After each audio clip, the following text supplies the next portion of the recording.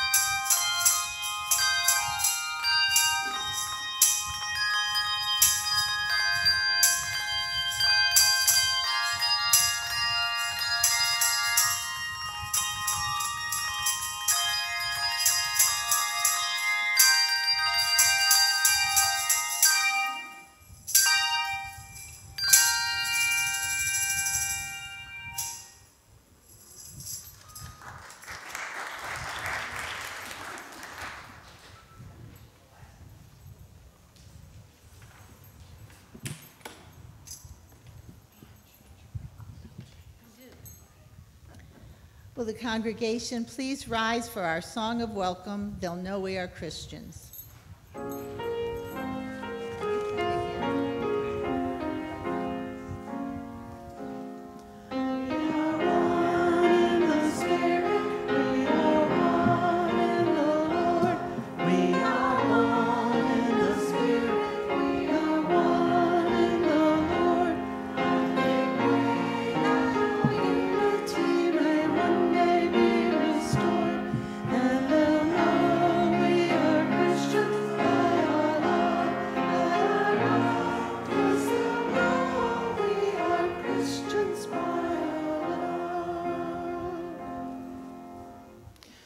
Would you please join in the call of worship?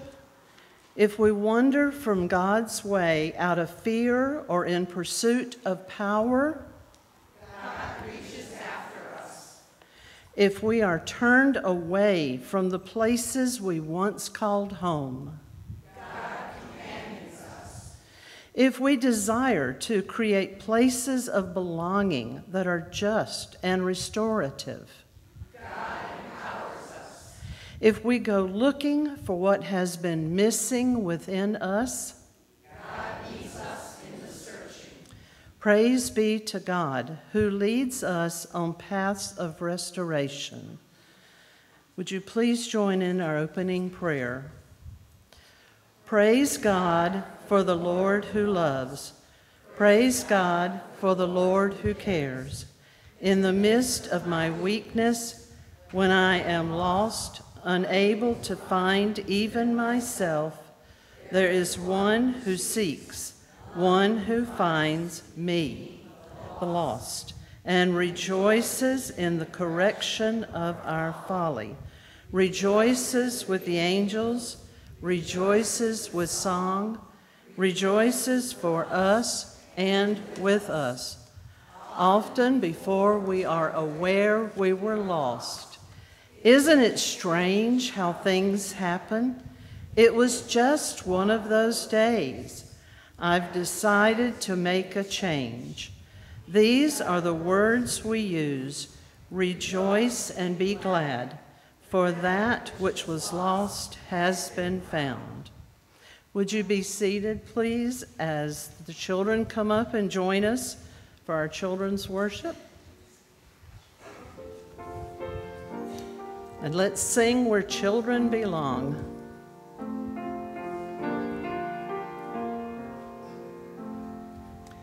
This is where children belong, welcomed as part of the worshiping throng. And prayer and song, this is where children belong. Good morning, everyone. You know, there is one question each of us asks ourselves every day. And that question is, what am I going to wear?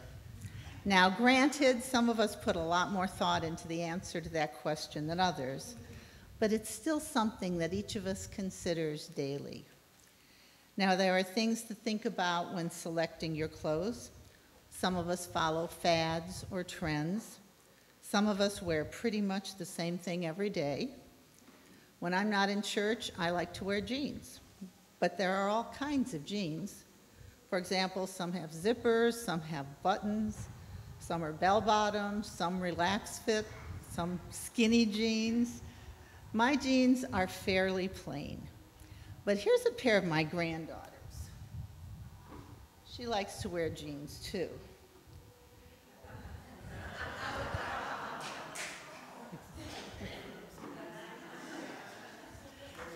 And she bought them that way because that's the style that she likes. Most of us want our clothes to be clean and comfortable. Well, you know the Bible doesn't tell us which shirt or jeans or dress to wear, but it does have something to say about how we as God's children should clothe ourselves. The Bible says we should clothe ourselves with kindness, gentleness, and patience, and a forgiving attitude. And then we should top it all off with love.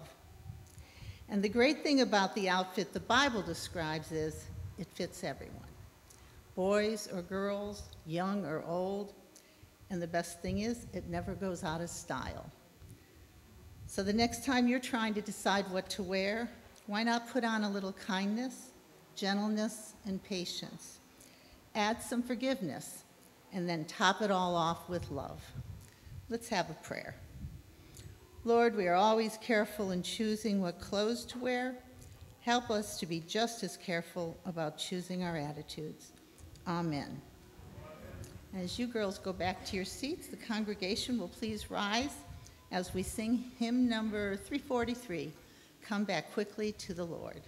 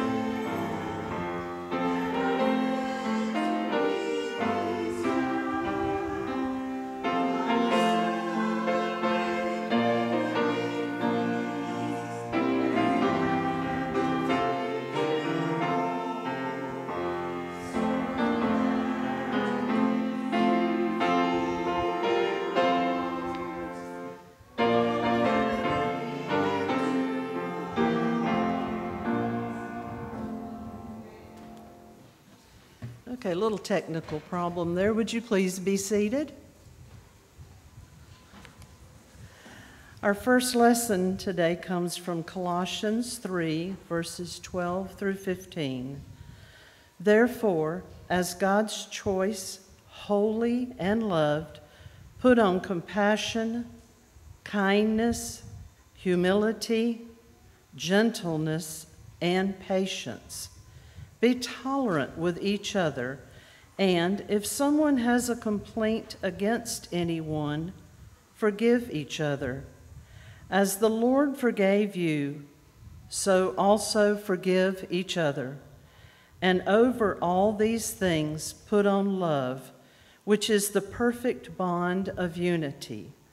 The peace of Christ must control your hearts, a peace into which you were called in one body, and be thankful people.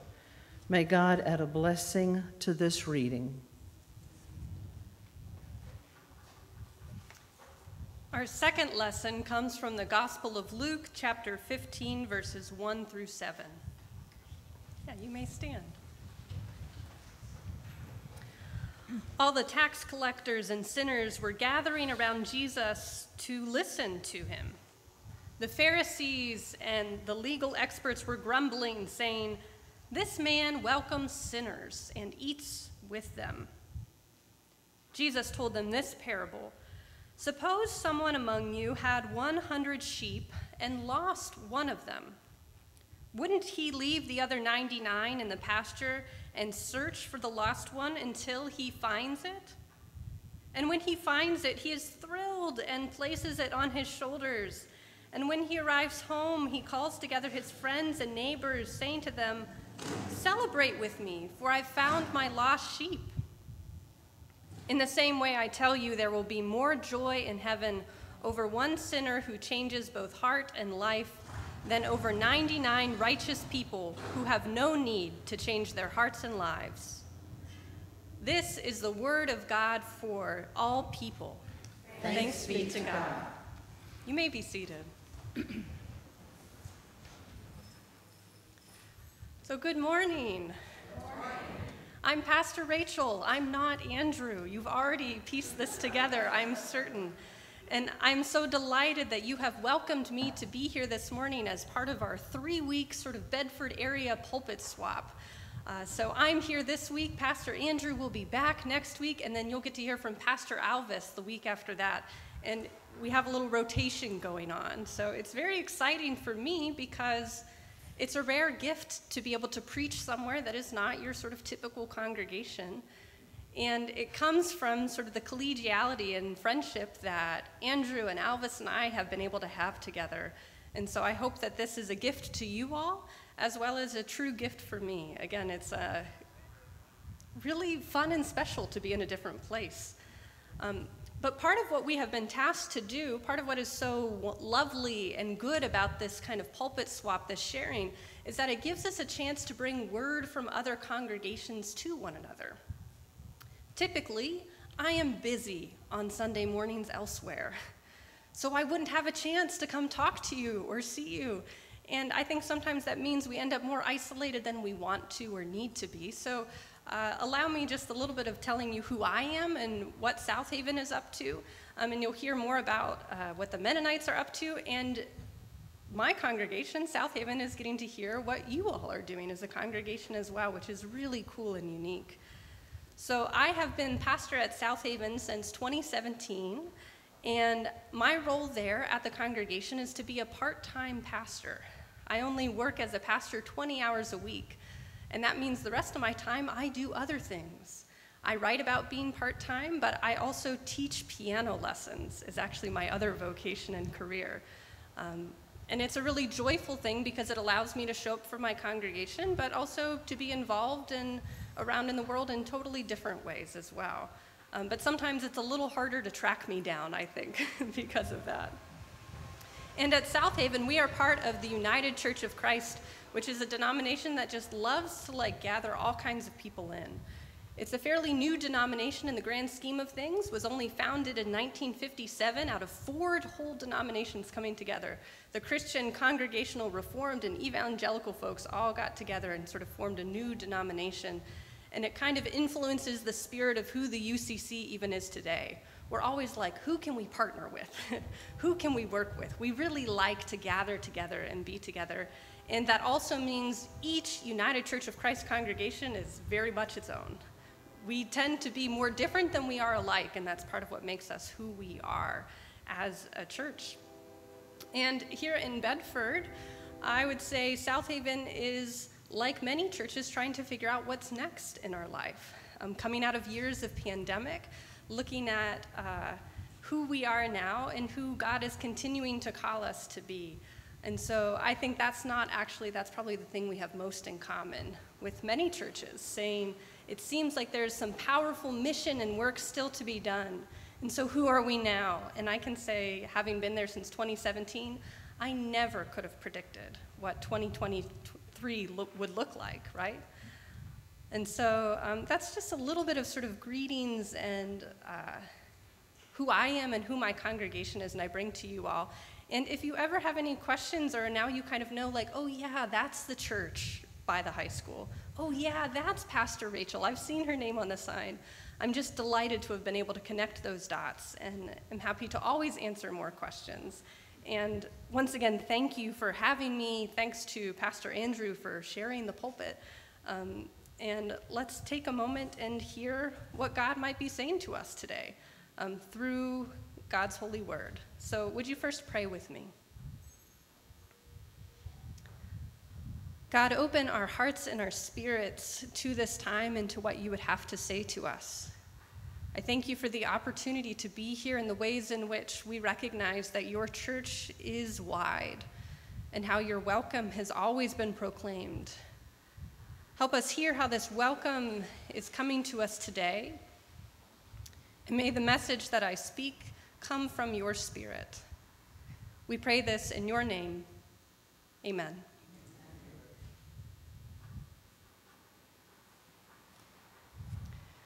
We heard one story from Scripture about sheep, about a shepherd, but there are many other stories that could have been told.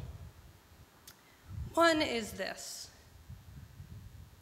There were 2 children, and they always wanted the same toy. In my mind, these 2 children are Clara and Emmett, my niece and nephew, who are 4 and 1, but you can imagine the children of your choosing, because this story is universal. For recently, Clara, who is 1 year old, was gifted from my parents a little purse, a fuzzy, really weird kind of thing. I don't know where they found it, didn't matter. You give things to your grandchildren just because, right? And this little fuzzy purse had a tiny white stuffed cat in it. And this was the gift for Clara. Emmett got a little pumpkin, because this child loves Halloween, right? A pumpkin, great gift for this kid. Did he want the pumpkin? No. Did he want that little fuzzy white cat? You better believe it. That little person, that little cat would get set down on the ground, and moments later, Emmett would swoop in and pick it up and say, "This must be for me." And everyone would try to say, "Well, you have your own toys. Aren't you okay? Aren't you taken care of? Don't you have what you need?" Was he dissuaded? No. It was that white cat or else. And to this day, I'm pretty sure that that little white cat is living in his bedroom and not his sister's bedroom. You know this story. Even if you don't know these specific children, you have seen children. You have seen adults. And we know that that is a common story in the world of when other people have something, sometimes we want it. But what's interesting actually about the scripture story that we get is it's a lot simpler Today, I'm introducing to you the first of 3 parables from Luke 15 that you will hear over these 3 weeks. And it kind of works out that you guys get the first one first, so take advantage of this. You get the setup. You get sort of the introduction to what Jesus is speaking to the people of God. And the story that Jesus tells is actually like a little bit simpler even than mine. He says there was a lost sheep, the sheep was found, and we should rejoice over that. That's pretty straightforward. That's not too bad. Thank goodness he didn't teach a different parable like there was one lost sheep, they found that lost sheep, and they got rid of the 99 others. We would be like, ooh, that seems like a little much, Jesus. He didn't say there was one lost sheep and only one specific person could have that sheep, and that sheep was worth $1 million, and so they found it and then they hoarded it for themselves and no one else got it. He didn't say any of that. Jesus said there was one lost sheep. And so the shepherd wanted to find it. And so when the shepherd found it, they rejoiced and shared with that joy with those around them. Which I think leads us to another question, which is, why is this such a dramatic story? Why was this story even needed? What was Jesus trying to teach to these people that they just needed to be told that finding something that was lost was so joyful?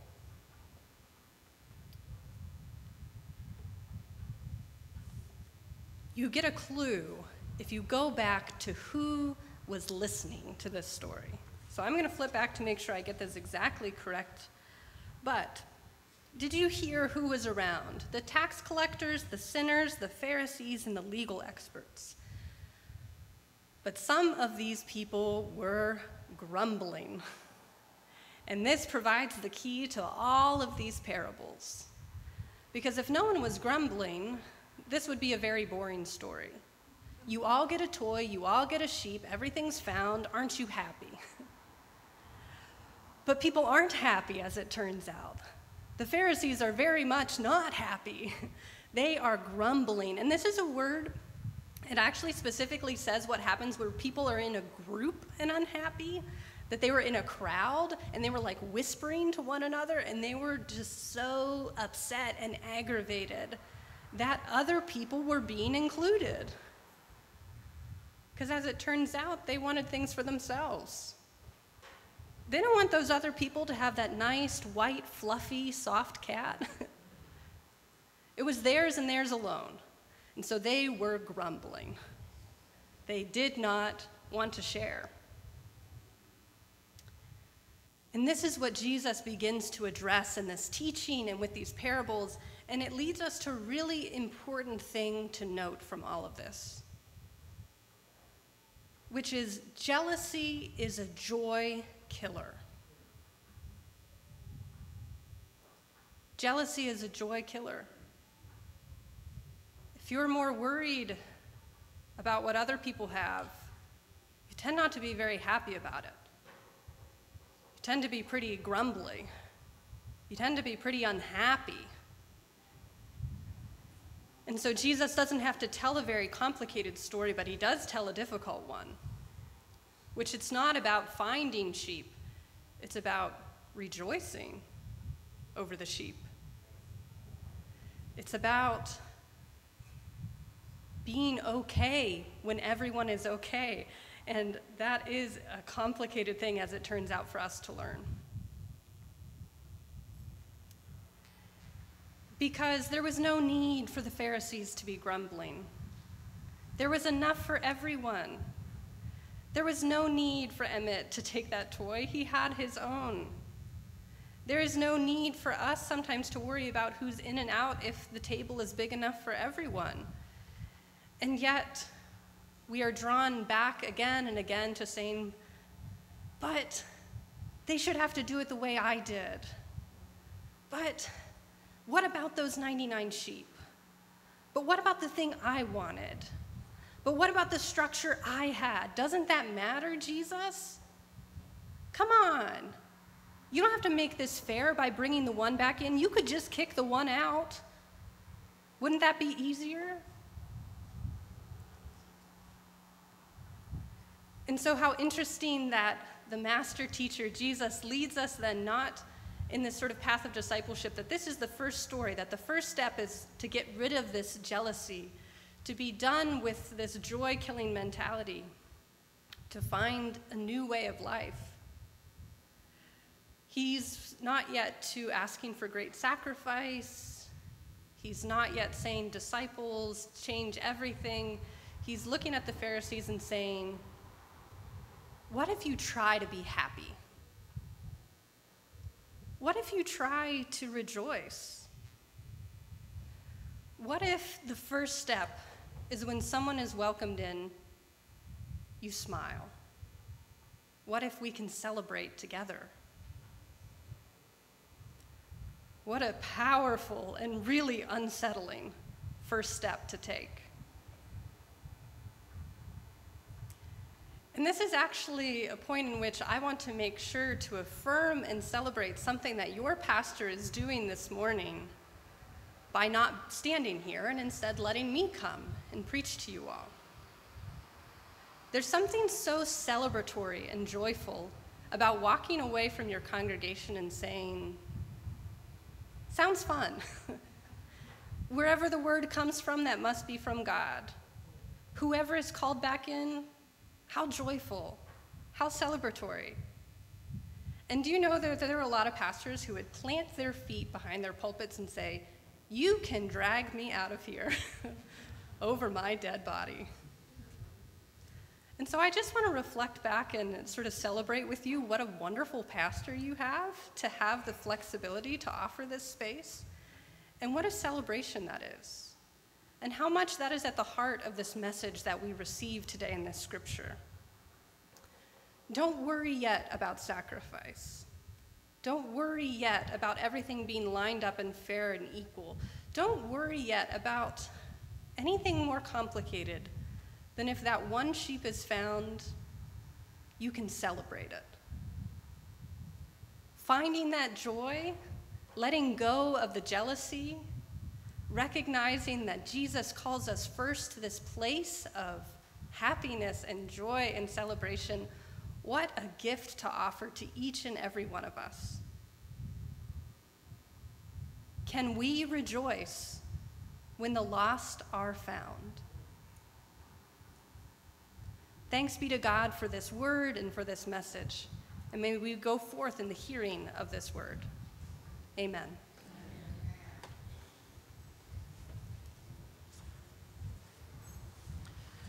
Would you please stand and join in our next hymn, Savior, Like a Shepherd Lead Us.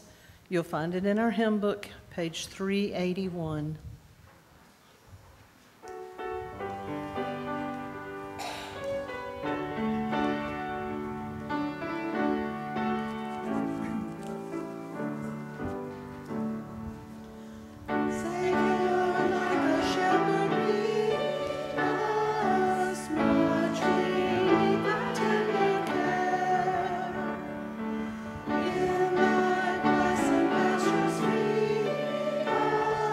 For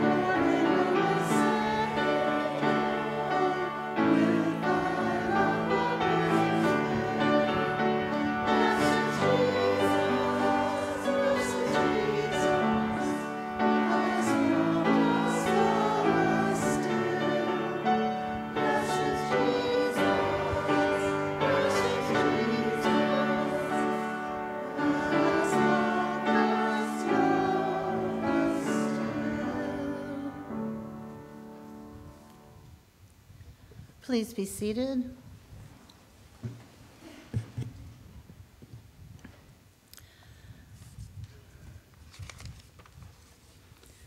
We come now to our time of prayer. Please hold in your thoughts the people of Maui and the people of the Ukraine as they face the uncertainty in their lives. Also, Keith, Holly, Dale, Lee, Sybil, Sophia, Brian, Pat, and others whose names you hold in your hearts. As Isaac offers a musical interlude, let us enter into our time of silent prayer.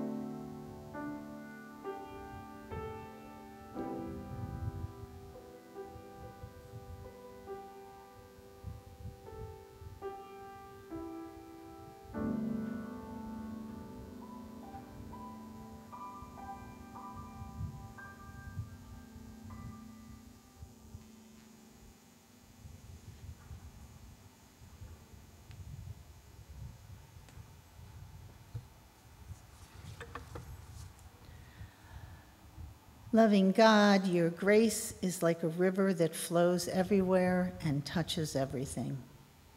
Help us to live with a similar spirit. Give us the compassion to let our grace and love overflow to those who are facing hardships in their lives. It can be difficult to maneuver through this chaotic world. Help us, Lord, to turn our ears toward you and to seek the peace that you alone can give, and to remember that even when life circumstances change, you remain the same. Help us to remember that you are the God that waits at the door for us. Your grace is wide enough to encompass all our wanderings. Remind us that no matter where we go, what mistakes we make, or the many ways we might lose our way, you will always welcome us home with joy and celebration. And we thank you for a love like that. And Lord, when we come to you and our own words fail us, help us to call on the words you taught us to say. Our Father, who art in heaven, hallowed be thy name. Thy kingdom come, thy will be done, on earth as it is in heaven. Give us this day our daily bread, and forgive us our trespasses, as we forgive those who trespass against us.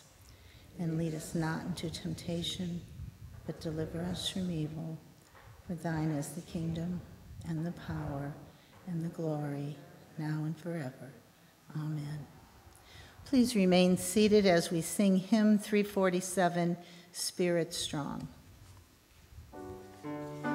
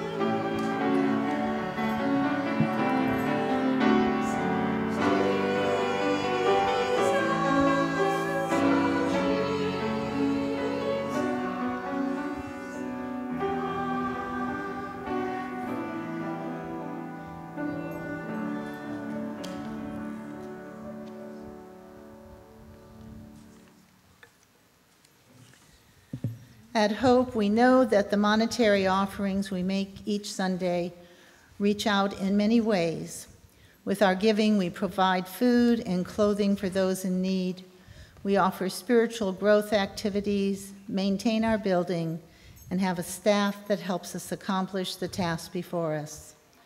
Let the gifts we offer today be blessed and multiplied to help accomplish all for God's glory. Will the ushers please come forward to receive the offering?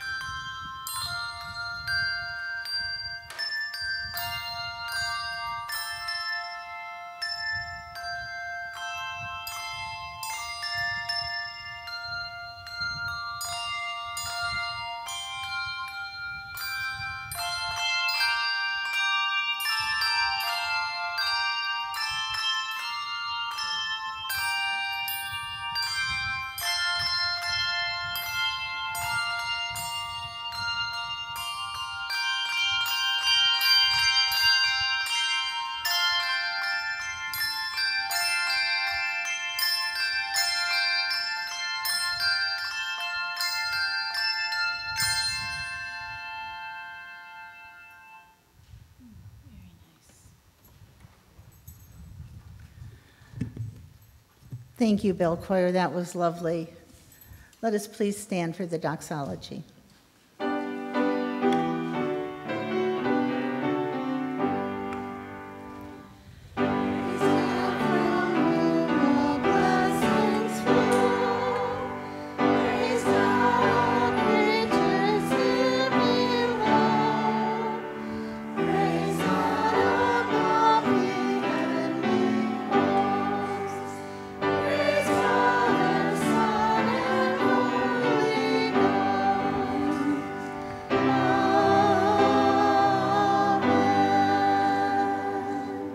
Please join in the unison prayer. Almighty God, giver of every good and perfect gift, teach us to give to you all that we have and all that we are, that we may praise you not with our words only, but with our whole lives. Amen. Could I actually invite you to be seated for just a brief moment? Because I want you to not be weary as I talk for one more moment. This is a habit I have and bring to you from my own congregation, that here at the end of the service, it's a moment to sort of share once again and wrap up before you are sent on your way. And I started doing this and left everyone standing for a while, and then they'd stare at me and be like, "What are you doing? Let us sit down." So this is my gift to you. On the way to church this morning, I called my sister because I said, we grew up in a 2-point charge going between two congregations like OLB this morning, and I wanted to share that with her. And I was like, I hope I make it to the next church in time, and I haven't done this for a while. And she said, Rachel, don't worry, your sermons are short. Which is very true, which is why I sometimes like to chat a little bit at the end, because I think it gives me a chance to send you forth with a word that has been sort of in my spirit all week, sort of leading up to, I've been praying for you in this congregation. My sort of affirmation and thanks for Andrew and all of you is really heartfelt. This is, again, I don't think you know how unique this is. I think it's really more common for churches to feel in competition than in collaboration with one another. And so I take that seriously and really want to honor that. And I want to honor sort of the word that comes from these parables and, the beginning of this journey for you all. The cool thing is you'll hear from 2 other pastors who will say totally different things, which is a real gift and very much of the parables. But the message I heard in my own spirit all week was, how can I move from grumbling to joy? How can I be joyful about the things around me instead of just frustrated when it's not exactly the way I would have done it or the life I have led or match the fairness that I want to impose, but how instead am I receiving and sharing in the joy of the Lord? So that's what I feel from you all this morning, from sharing sort of the gift of being able to hear like bell choir music this morning, your sort of greeting of me, and that's what I want to sort of send you forth with. So hear this benediction, and then you can stand and sing for your closing response. But receive this. May your times of grumbling turn to joy. May the moments in which you want fairness not turn you away from compassion. May you hear the words of Jesus as deep encouragement and simultaneously deep challenge. And may you go forth with this knowing that you are surrounded by the love of your community, but also the love of God, the God who has created us, the God who has redeemed us, and the God who will sustain us each and every day of our lives. Go in peace and serve in love. Amen.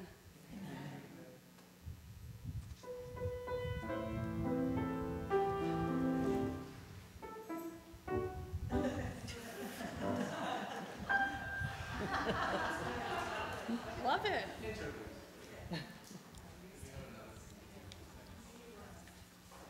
I think you all tell me. Oh, yeah. We'll try again.